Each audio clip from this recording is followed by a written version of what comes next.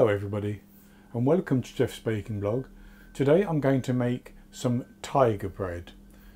This is a Dutch tiger bread, and I'm going to make it in the form of rolls, but basically it's a bread dough which is then covered with a yeasted rice slurry basically, and then as they bake that slurry breaks apart and forms a nice crust in the form of some sort of spots, and it's supposed to resemble a tiger, but it's also known as crunch bread and giraffe bread, and probably the spots or the cracking appears more like leopard spots than the sort of stripes of a tiger, but in Holland it's known as tiger bread. So that's what I'm going to make. It does take a while because I'm going to proof the dough once, then a second time, and then I will shape it and proof it for a third time before I bake it. So it's going to take about 4 hours in all, but it isn't a difficult recipe if you just follow the instructions. I'm going to use my stand mixer. You can do it by hand, but it then is quite a lot of effort to do the kneading for sort of 10 to 15 minutes. So I'll go on to the ingredients. And for the bread dough, I have 500 grams, which is 3 1/3 cups, based on scooping packed flour into a 250 milliliter cup of bread flour. I have 7 grams, 1 packet of instant yeast. I have 42 grams, which is 3 tablespoons of unsalted butter, 8 grams, 1 1/3 teaspoons of salt, and I'm using Himalayan salt simply because that's what I had out, 1 medium egg, which would be large in the USA, 20 grams, which is 1 1/2 tablespoons of sugar, and I also have 240 milliliters of lukewarm water. I've got this at 42 degrees centigrade, which is 108 degrees Fahrenheit. And then for the rice flour slurry to go on the top, I have 105 grams, which is 2/3 of a cup of rice flour. I have 20 grams, 1 1/2 tablespoons of sugar, 6 grams, which is slightly less than a packet of yeast, maybe just about 2 teaspoons or 1 3/4 teaspoons, that would be fine. I have 30 milliliters, 2 tablespoons of oil, and I'm using sesame oil because some of the recipes that I looked at did mention that in Holland they use sesame oil, but you can use any oil you want basically.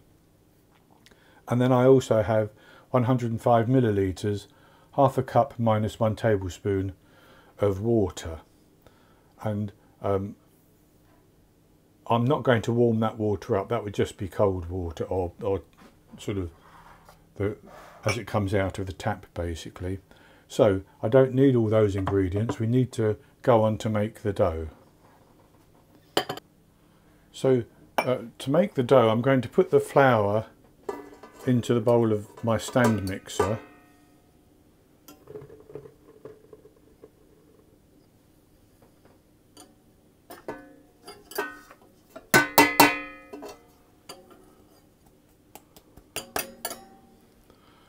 And then I'm going to add the sugar in as well,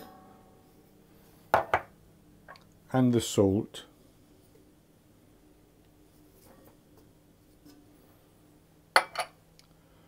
and the yeast,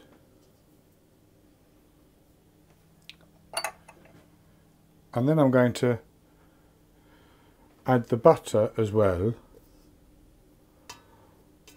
and I'm going to use my whisk to start off with, and I'm just going to whisk this on a low speed until the butter breaks down into the flour and everything is sort of distributed evenly.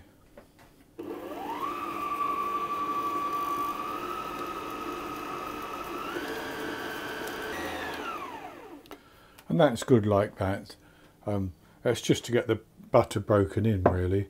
So then I'm going to put my egg into my lukewarm water, and I'm just going to whisk that around to break it up.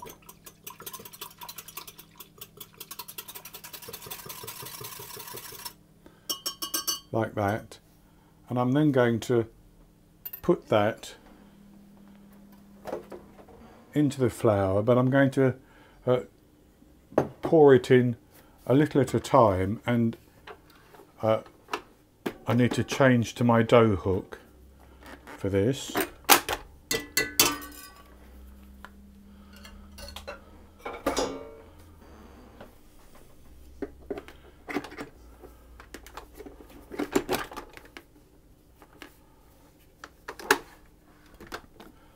And then I'm going to knead it for 10 minutes until the dough has come together and it's come away from the sides of the bowl, and I have a nice smooth and elastic dough.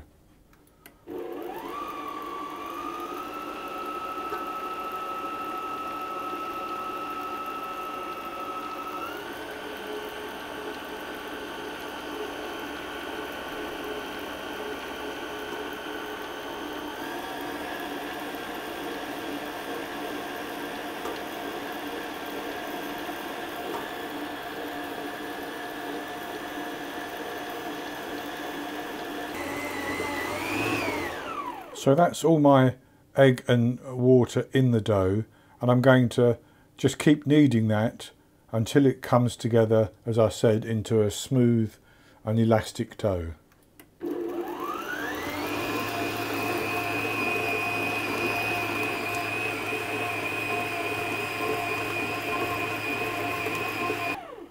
So I've kneaded that for 10 minutes, and I'm going to take it out of the bowl.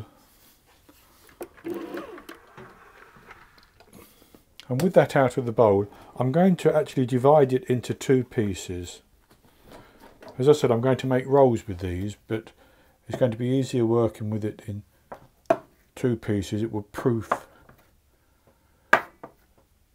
so that I can see it better like that. So I want them to be roughly the same size.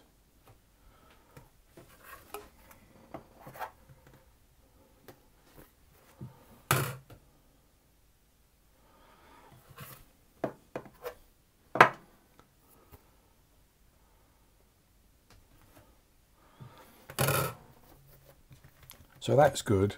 I'm just going to flatten that out into a sort of, I suppose, a sort of trapezoid, I suppose, wider at this end than at the top end.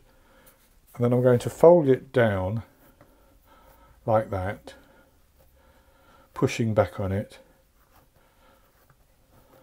like that. And then I'm going to just fold it over on itself and form it into a ball.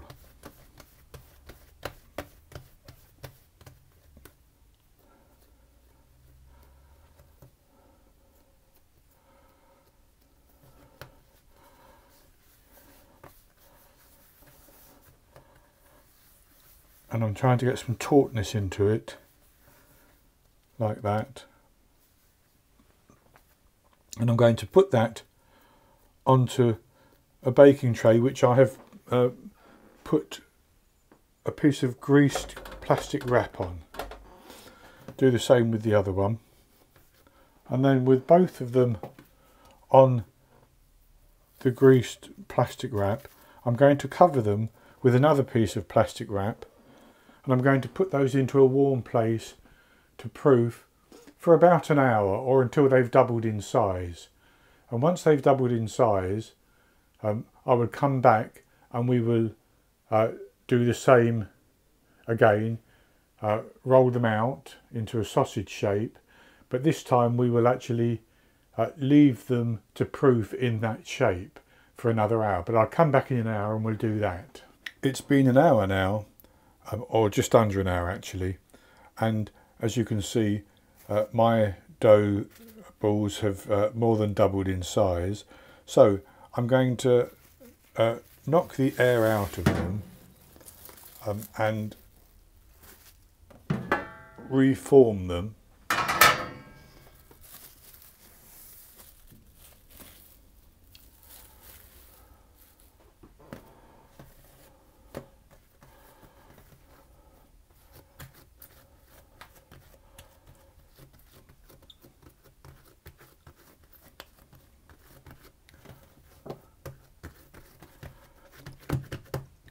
So again, a sort of a rough triangle or trapezoid shape, and I'm going to roll it up, and as I roll I'm going to push back on it.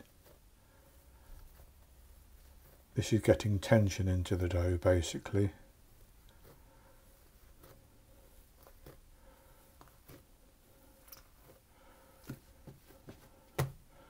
And then I'm going to seal that like that.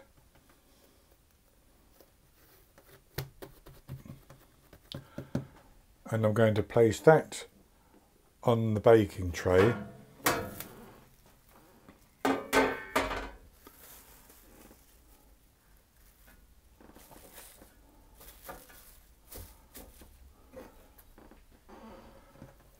do the same with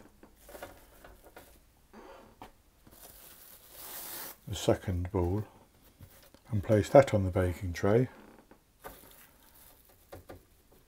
And I'm going to cover those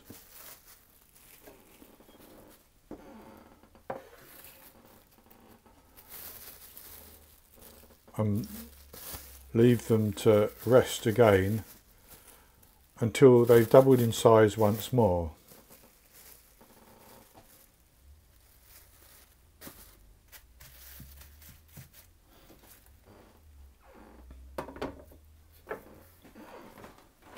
And as the dough rests, I'm going to make the rice flour slurry to go on the top.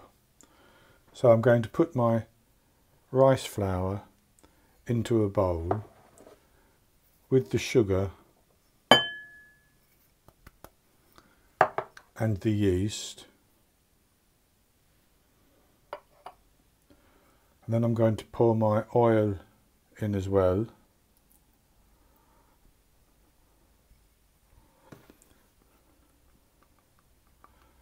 And then I'm going to put the water in, and I'll mix it together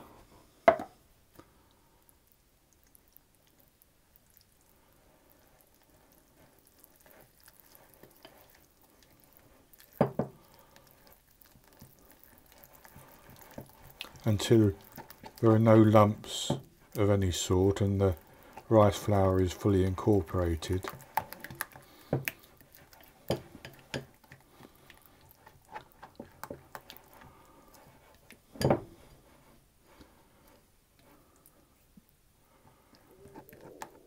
Just like that.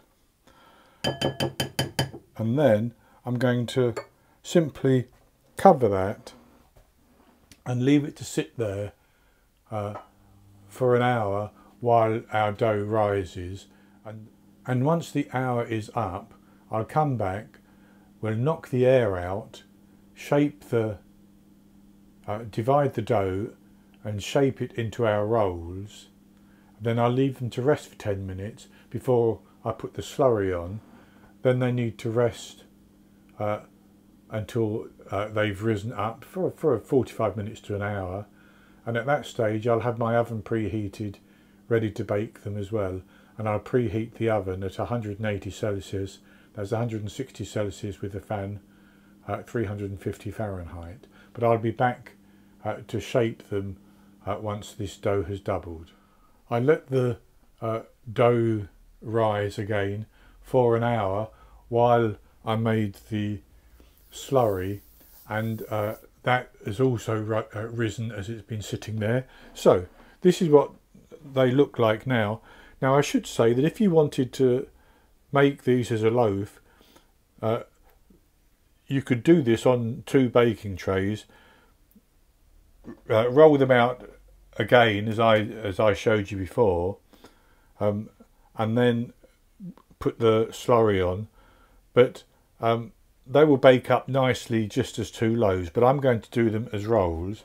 So I'm going to take the first one and I'm going to knock the air out of it like that, fold it up, and then I'm going to divide that into 3 pieces of hopefully equal size.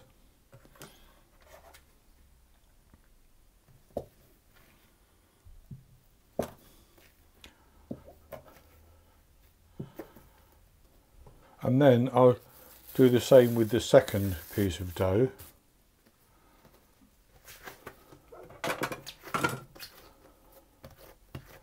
So there are my 6 pieces, and I'm simply going to just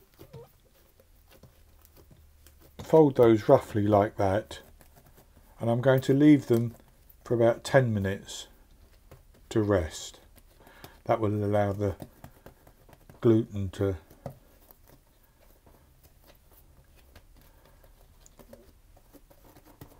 slacken off a little bit. And then in 10 minutes I will come back and we will shape them for the final time and put the slurry on. Then we have to proof them again.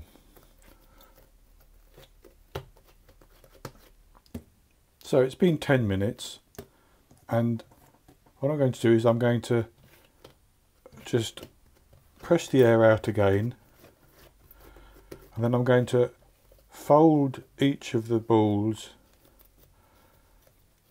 over on themselves like this, and then I'm going to turn it over and get some tension in it,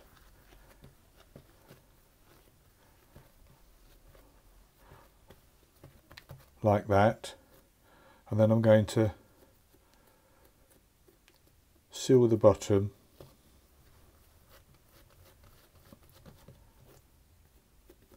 and I'm going to put that on a baking tray, and I'm going to leave a good gap between each one, and then with all 6 formed into a ball, as you can see, my rice flour mixture has aerated quite nicely.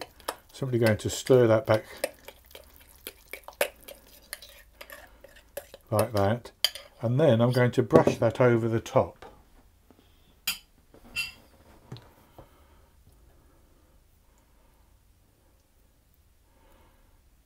And I want it quite thick, and brush it all over.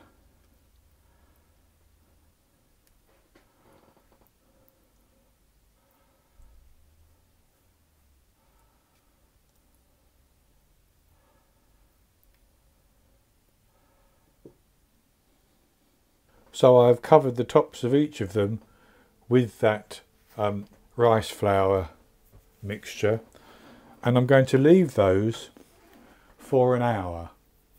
And as the hour comes to an end, I'll preheat my oven, as I mentioned, to 180 Celsius. That's 160 Celsius with a fan, 350 Fahrenheit. And I'll put a pan of water in the oven so that it on the bottom of the oven, so that it will heat up and create steam. But I'll come back and show you these just before I put them in the oven, once they have risen up, and as they rise up, the slurry on the top should begin to fracture a little bit, and then it will crack up once it's being baked. So I'll be back in an hour to show you what they look like just before they go in the oven. Well, it's been an hour and my oven is now preheated. So as you can see, I hope, the top of the rolls with the slurry on has started to crack a little bit where the slurry is rising, and as they bake they will crack more because the dough underneath is going to rise up and push the slurry apart basically. So I'm going to put them into the oven and I'm going to bake them for between 25 and 35 minutes until they've got a nice golden brown colour on top, and I can test the internal temperature to make sure that they're cooked all the way through. Then I'll take them out of the oven and place them on a wire rack to cool, and when they've cooled I'll come back and show you the results. I baked my Dutch tiger rolls for 32 minutes actually.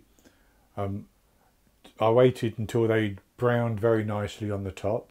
They did crack as I said they would do. Very, very soft. I tested the internal temperature and it was at 98 degrees Celsius, which is over 200 degrees Fahrenheit, so I knew that they'd be cooked all the way through. I took them out and they've been cooling down. They're still actually warm, but I've cut one in half as well. So this is what they look like when they're baked. So you can see they're called tiger bread, but they're spotted rather more like leopards or giraffes than tigers. And this is what the inside looks like. And as you can see, it's very, very soft. So I'll have a taste of this without any butter on, basically.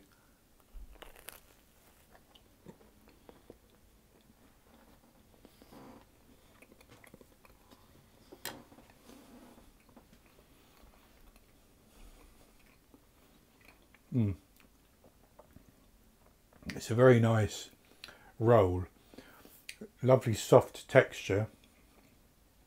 Sorry, I'm spitting. A lovely soft texture inside, and with the crunch on the top. But that is firm, but but you can still press them and squeeze them, and they'll still be soft. So very, very good. So I hope you've enjoyed this video, because that's going to be it for today. And if you have, please give me a thumbs up below and click to subscribe to my YouTube channel. In the top right hand corner of the screen there will be an eye that you can click on, and that will take you to a link for the recipe, and I'll put a link below the video as well. And I'll be back with another recipe in the very near future. So until then, happy baking.